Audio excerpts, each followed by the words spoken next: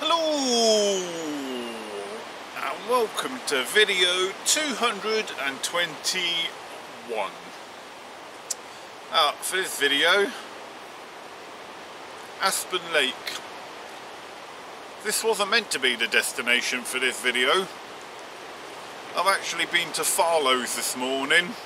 Yeah, drove all the way to Farlows from work, done 2 laps of the place. Had a good look around and the place was absolutely ramo. There were a few empty swims, but yeah, there was a couple of empty swims in the pads and a couple of empty swims at the very top end of the M25 bank. Areas which I didn't think would hold fish in these conditions, and yeah, I didn't want to make do with being in a swim just for the sake of I'd driven there and I'd got there, and I wasn't going to just rock up, well I'm here now, so let's make the best of it. So did 2 laps, chatting to everyone, no one was going. I turned around, come back home and ended back here, Aspen Lake. I'm in a swim called the Little Beach, or the Point as it's sometimes called, which is just one swim down to the right from where I fished in the last video. So yeah, not fishing yet. I'm still all my kit's on the ground. I'm not organised at all yet, not fishing. But anyway guys, I need to crack on because after a 3-hour round trip, hour and a half of walking around Farlows just to be back here again, what a nightmare.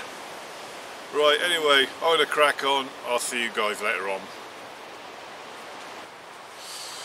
Right guys, so I'm nearly organised. All the kit is more or less organised behind the camera. Rods are kind of ready to go. Bait wise, I'm going to use what I've got left of the seafood for the first 2 outings with the boat. I've probably got about half a kilo of seafood pellets left and maybe a quarter of a kilo, if that, of boilies left, and then that's the last of the seafood that I've got. When I went into Indus in the week to pick up some more bait, they didn't have any more seafood, so I picked up some beet nana. So like I said, enough to do the first 2 rods, then we'll have to switch to the beet nana afterwards. Hook baits wise though, I thought I had some beet nana hook baits with me, but I haven't picked up the bucket that I've got the beet nana hook baits in. I have got the seafood hook baits with me, but because I plan on using the beet nana, that's what I'm gonna, well, I ain't got the beet nana hook baits with me, so I am going to use the Exo Carp hook baits. Not used these in a while, so just thought I'll go with them. Bit more buoyant than all of Hinder's other pop-ups, these ones. So I've had to modify the rig a little bit, what we'll have a look later in the blog, to keep them pinned down. Right, anyway, let's get the rods out and let's get them fishing. Otherwise it's going to be getting too dark, as you can probably tell. I'm in the shadows already. Might look like behind me because the sun's obviously a bit higher than I am, but but actually we're in the swim, it's already a bit shady. The swim is, not me. I'm not shady.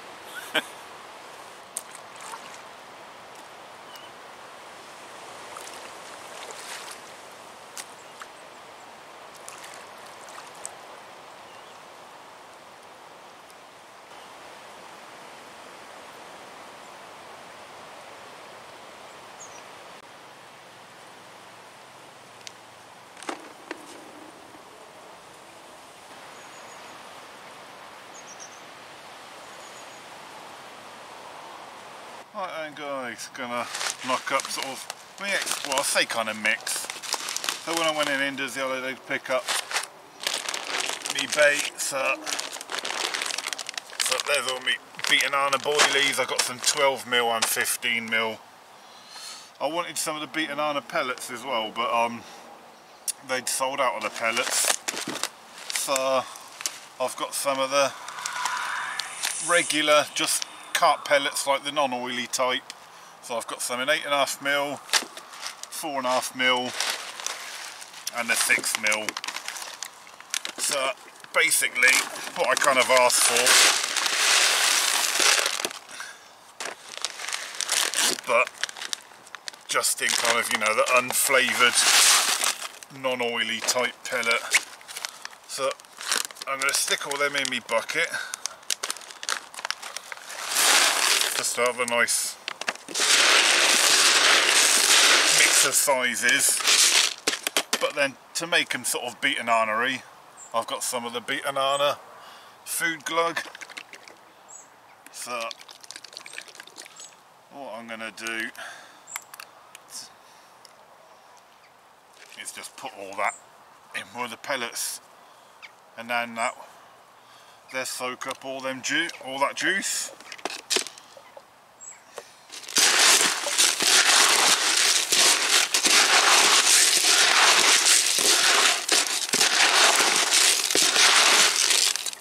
And there we go. I now have beaten Arna pellets.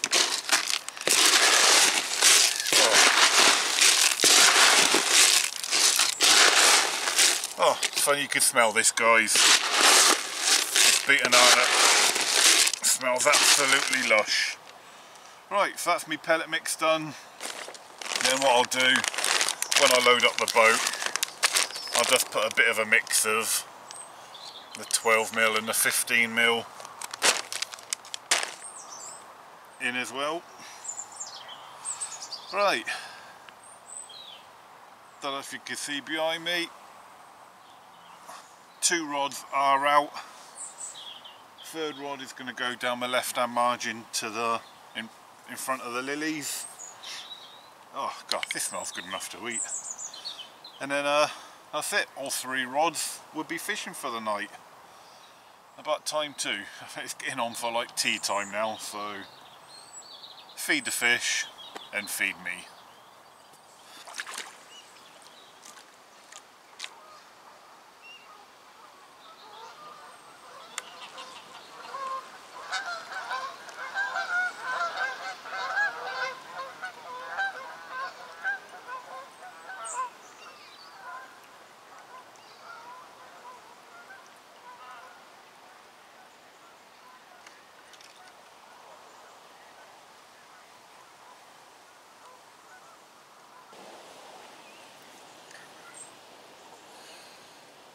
So that's it, guys, we are now fishing. So we saw one of the rods go out into that kind of alcove I've got in front of me. I don't know what the range is, to be fair, but I don't know, it's probably got to be about 15 wraps out. There's a little V in the trees that marks where my right hand rod is going to. Then a kind of a little skinny W in the trees where my middle rod's going to, and then as we've just seen, left hand rod line is doing practically a 90-degree turn off the rod tip down to the lily pads down to my left. I mean, when I was here last week I had a tench off the lily pads, so yeah, it's always worth having a rod next to the lilies. As I said last week, if the swims were on the island, you'd have a rod over there all day long. So, right, got a little bit more organising and the swim behind me, but we are now fishing. So once I've sorted out that mess behind me, I can put some dinner on. Oh, good evening, guys. Or good night, should I say. Probably just coming up for I don't know, somewhere between 11 o'clock and midnight. All quiet so far, but I'm just getting myself ready to bed down for the night.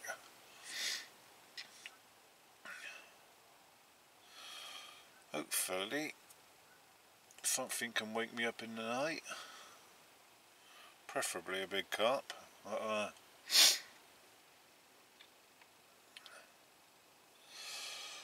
Yeah, alright guys, tired, so hopefully I'll see you in the night.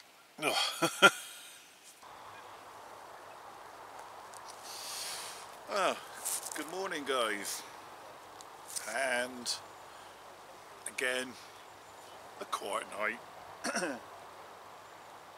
The middle and right hand rod have been doing a few bleeps, but if I'm being honest to myself, I think that's more of the undertow of the water just kind of tugging at the lines rather than fish activity in my fishing spots moving about. But yeah, nice warm day. The wind certainly isn't blowing as heavy and as cold as what it was yesterday, so it's a bit more comfortable on the bank today than what it was during setup yesterday. But yeah, not going to touch the rods yet today, well this morning, until I need to. The baits that I'm using are super buoyant, so I know I've not got to worry about them dropping over or anything. So again, as per normal, I won't touch the rods until the force of nature forces me to wind in, when I'll have to go and use the facilities at some point, I should imagine today. And then, as per usual, when that happens, the rods will get done at the same time. So anyway, with this nice weather we got, these nice blue skies, as you can't see at the moment, but I'll show you later. It's a nice day, the odd few clouds in the sky, bit of a gentle breeze blowing. Obviously now we're heading into autumn now. The temperatures are dropping a little bit, so it's getting a little bit nippier on the bank. But it's always worth being on the bank any time of the year, in my opinion. Right, I'll catch you guys later on when there's something more to show you.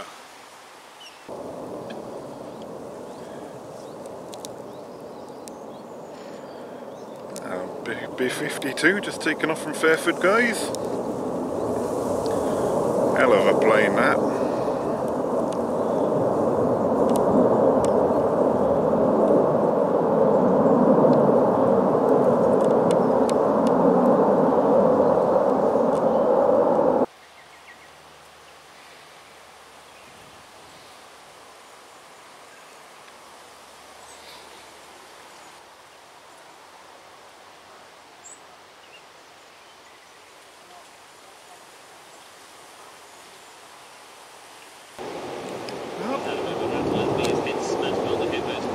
The US Air Force are busy today, guys. There goes another B-52.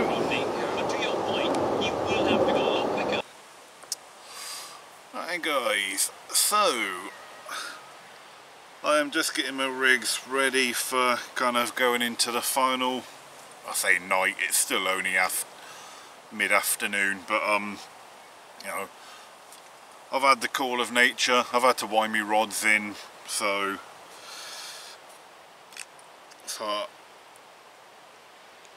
the rods are about to go back out. You can see, there we go, no rods out. So rebaiting the rigs now, and as I said, I had to make a slight modification to my rigs when I was talking about my rigs yesterday. So we'll have a look at that little modification. Now it's not anything amazing or revolutionary, but so I am using the Ronnie rig. Oh, let's get a little bit closer to the camera. yeah, I mean, most of us have all used Ronnie rigs now, guys, but the pop-ups that I'm using from Indus, the Exo Carp, are mega buoyant, so they require an extra little bit of weight to help keep the Ronnie pin down. Most of my Ronnies up to now just have this tungsten sleeve on, if you can see that. There we go, see it a bit more on the back of my hand. So most of my Ronnies with the 12mm pop-ups that I use, just the weight of the swivel, the hook and that tungsten sleeve is enough to sink most of the 12mm pop-ups that I use. But with these hook baits being mega buoyant, they need a lot more weight to sink. Well, I say a lot more, a bit more weight to sink them. I'm not really a big fan of putty, to be fair, guys. I mean, when was the last time you ever saw me using putty in any of my blogs? But ESP do a fairly new bit of tackle. I mean, this packet's empty now because I've used them all, but can you see that? ESP balance beads. These are the small ones and they weigh 0.3 of a gram. But we've seen in a lot of my blogs that now I use these Gemini tidy booms to make stuff, you know, like D rigs and Ronnie rigs now. Now if I show you at this end, guys, basically, you know, you can see just below the loop how the fluorocarbon is fused to make the loop, which obviously makes a slightly fatter bit of the stem, which is the same at this end. Oh, it just so happens that these beads from ESP, the balance beads, happen to slip and fit on the fused bit of the leader at that end of the rig absolutely just perfectly. So there we go. So the extra little bit of weight I require is from them beads. It isn't going to affect this rig too much if, you know, if the bait takes on a bit of water, because the weight is on the boom and not the hook, it's not going to droop down or anything. So yeah, it almost seems like them beads were made absolutely perfectly to fit on these Gemini booms. So yeah, I mean, didn't want to waffle on too much, but it just seems a nice, neat way of adding a bit of extra weight to a Ronnie when you need it. And if you are using bigger pop-ups that need more buoyancy, there are a bigger, heavier version of them as well, guys. So, but I just thought I'd show you that. It's a nice little touch, and obviously, unlike putty, it can never come off. So, yeah, I just thought it's a nice little touch to modify the rig for when you need some extra weight. Right, anyway, all three are baited up and ready to go. So time to get them back out in this wet stuff.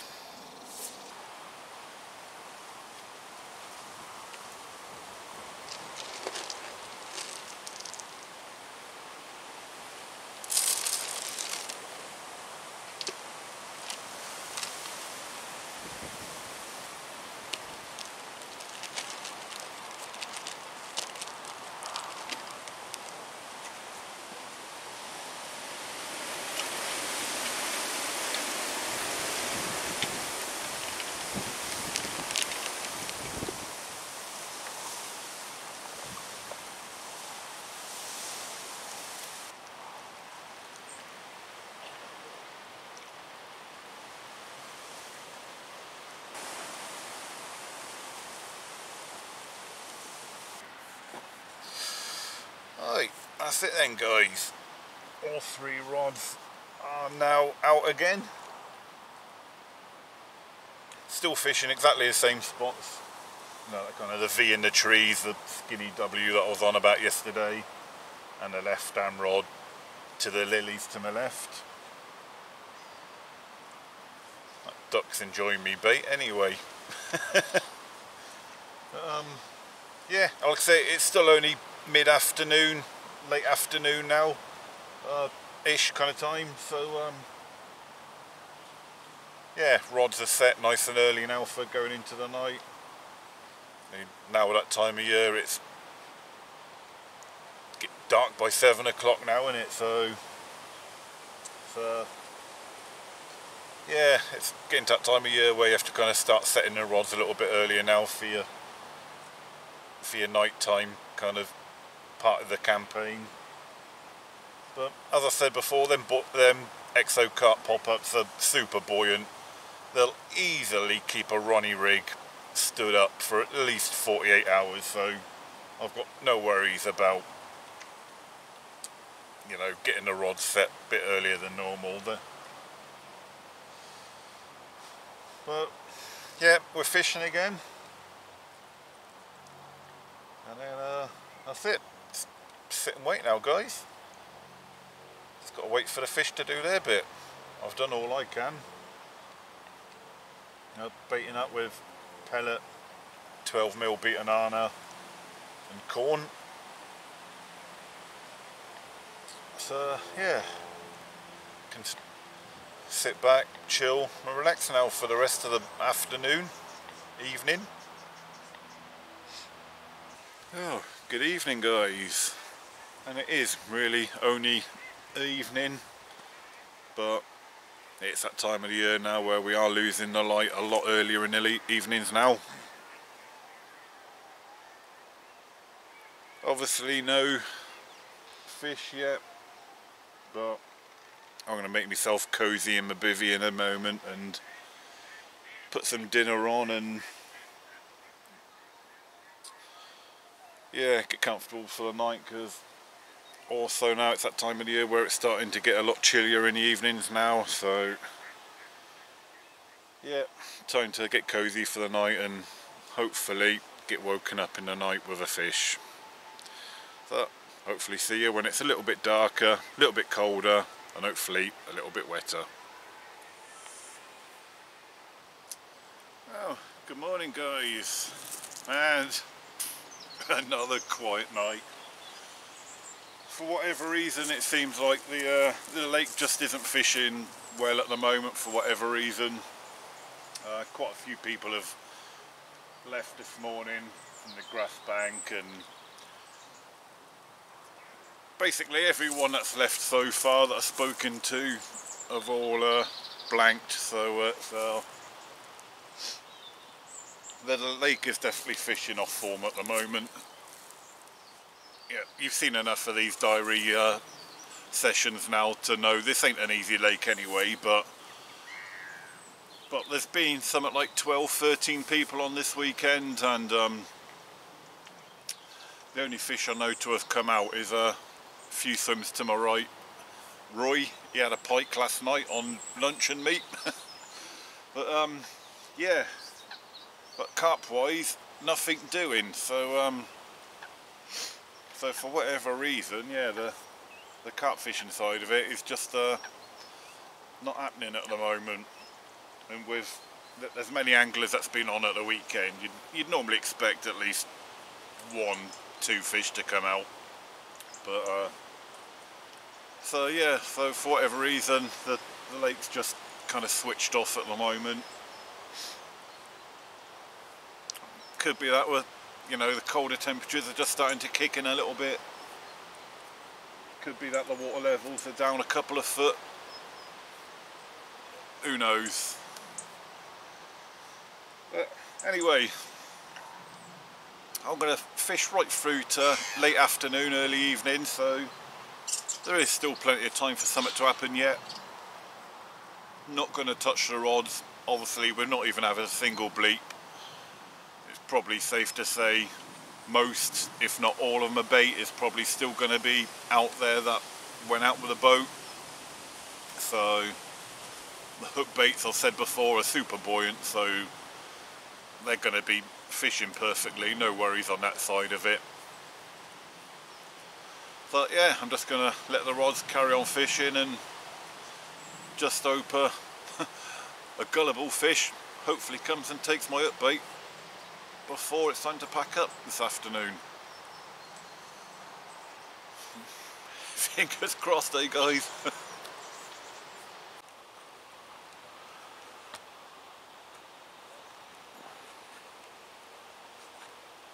Well, Boy Wonder's done it again. Yeah. He's in the seafood. There we go guys. Someone's caught a fish and it's just been released back into this side of the lake. That would be Mr. Mark Wells, who's fishing out on the Bailiff's Peg out on the beach area.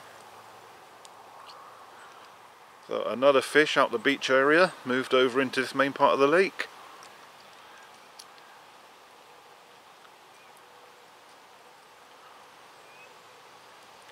That, by my count now guys, is 53 fish that has been caught out in the beach area since the dam was put in and moved over. One more fish for us to have a go at. Well then guys, I'm Mark Wells, fishing from the island into the beach area of the lake. He's had another fish. And here it is, just being released back into our part of the lake. An 18-pound common guys. Mark just sent me the picture through on my phone. That is now a total of 54 fish that have been caught from that section of the lake since it was dammed off and moved over to here.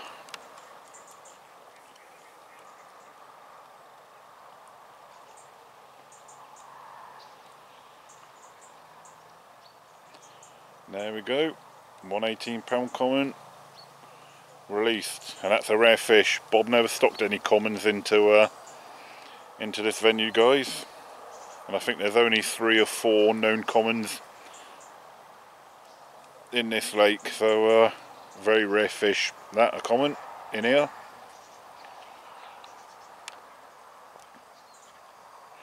My fishing on the other hand guys has been practically a non-starter. Not a bleep, not a liner, not nothing. But it is always good fun being out on the bank regardless. 4:30 now guys. Hour and a half before I wind in and call it a day. Right then guys, I'm pretty much coming to the end of my session now. If I step to one side you can probably see I'm down to 2 rods. That's because I've wound a rod in and then I've just been having a bit of a play with the old marker rod at where I was fishing, just to more for future reference really, for future sessions, just to have a bit more of an understanding for the depths I'm fishing in for when I come back. Out in the middle here, pretty uniform, 4 foot all the way out. There's a little bit of a gully about a rod length off the island that drops to 5 foot. So just, you know, building up some information and knowledge for future sessions. But anyway, these 2 rods are going to come in now. That's it, game over. It's time to wind in, go home, have a decent meal and a shower, try another time. Unfortunately this time it's been a complete blank, not even a tench to show for me efforts this time guys. Well done to Mark, who's fishing right at the back there in the beach area. He's caught 2 more fish today, not this weekend, just today, and they've been moved over into this main part of the lake, so that gives us more fish to go at for next time. But anyway guys, unfortunately, sorry it's been a complete blank, but the lake does seem to be a bit moody at the moment. Not sure where I'm going to be next, or even when. I've got a family commitment next weekend, so I won't be fishing next weekend. So anyway, whenever I do see you again guys, till then, tight lines.